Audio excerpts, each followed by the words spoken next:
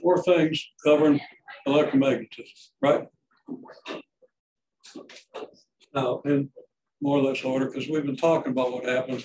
I'm not going to bring it over in front of the camera because that breaks up. But we got the Helmholtz coils. We got two leads from the generator, the Helmholtz coil. And then we've got another set of coil inside the Helmholtz coils, and that's connected to microammeter. So that when we change the potential difference across the Helmholtz coils, you're going to change the magnetic field produced by those coils, which is going to change the magnetic field inside that smaller coil, which ought to produce an electric current that we can detect with a microammeter. But we can't detect it with a microammeter because either the microammeter is broken or because the current's too low. Now, we could easily enough calculate what we think the magnetic field would be. We're getting on the order of 1/10 of an amp through the coils, and they have the diameter and everything. But we want to get the conceptual picture of everything from the generator to the coil. So what happens? And reason most of this out, okay? The thing that's missing is this picture of these four relationships. Okay, you're seeing the trees, but you're not quite seeing the forest. But you're close. This is your organizing principle. Coulomb's law, that's Coulomb's law, okay? Force between two charges. And of course, that leads you to a definition of electric field, but that's peripheral, okay? It's something that comes out of this. You just say, okay, well, now what's the force per unit of charge? So you call one of these a test charge, you divide it out, then you get the force per unit charge. Okay, then you generalize that to electric fields created by collections of charges and all that stuff. But it all comes back to this. And then Gauss's law can be very helpful in situations involving appropriate symmetry. Okay, and that's kind of where we started. Okay, now, first question I asked here was, what's going on here, and getting answers like, well, there's a voltage running through the wires. Well, no, voltage is between here and here. There is a potential difference, which is a voltage and a length for voltage, okay? Potential difference is measured in volts, okay? And EMF is measured in volts. So we want to be clear about all that. We want to see that the potential difference between the two ends of this long wire that forms these two coils, or two loops, whatever you call them, is a result of the EMF or voltage. And everybody knew, okay, you divide the EMF by the length of the wire and you get the electric field, okay? You got that pretty quickly. A lot of bits and pieces in this whole analysis. Ask where the voltage comes from there. And nobody was telling me, okay, what I was hearing was, okay, you're rotating a coil in a magnetic field and you crank the generator, okay? Okay, well, how does that create a magnetic field? Well, it comes down to your EMF is the rate of change of your magnetic flux. I'll be around. Take care. And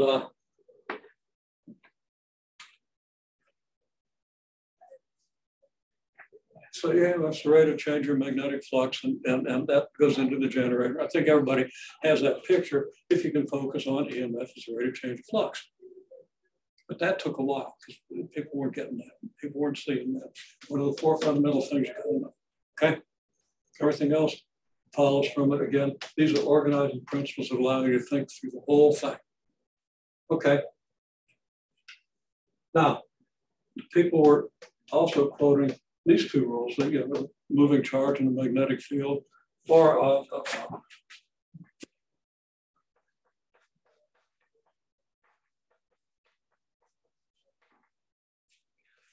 a current moving in a length of wire, okay? Reacting with a magnetic field, visual force, okay? And then you have this law, which tells you the magnetic field produced by a moving charge or produced by a current segment. Now this lead to integrals and all kinds of things, okay? In different configurations. You know, it's a magnetic field of a loop of charge. It's a magnetic dipole, okay? But it all comes out from all this, okay? All comes out from these laws. And again, when you think about these things, think about them in the context of these 4 laws, and it'll help you pull it together. Now,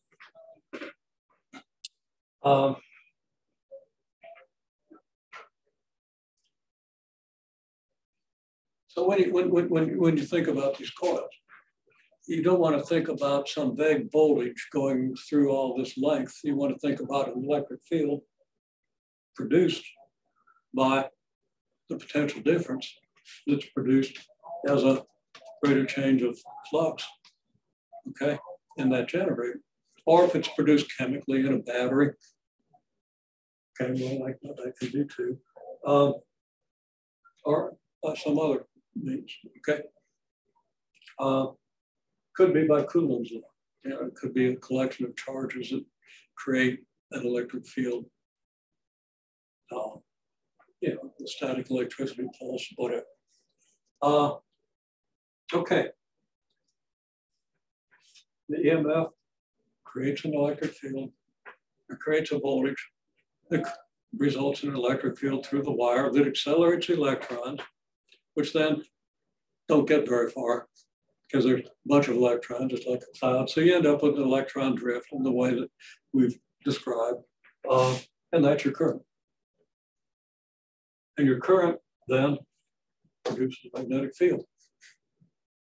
Okay, every little segment of that wire produces a magnetic field. They all reinforce. We went through all the details of that, so review. And creates a magnetic field in that loop. Now we haven't analyzed how the magnetic field varies from the center of each of those loops. Okay, so that we don't really have a handle on how the magnetic field in the middle of the Helmholtz coils changes in space over, you know, a small region, okay? And then we got that little coil, okay? That little coil goes into that magnetic field. What happens in that little coil? Well, if you're changing the EMF by cranking faster or slower, reversing the cranking, you have a change in flux within that smaller coil, because the Helmholtz coils create a magnetic field, maybe goes in this direction. And the smaller coil is oriented with the axis in this direction. So the magnetic field within that coil changes. And when that magnetic field changes, it produces an EMF in the coil. Now, the EMF doesn't do anything if you don't have a complete circuit, okay?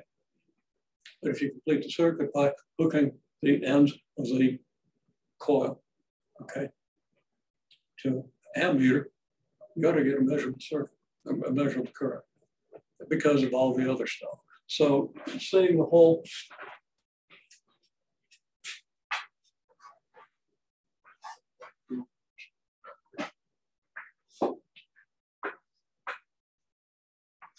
picture. Just like you got a coil between these guys.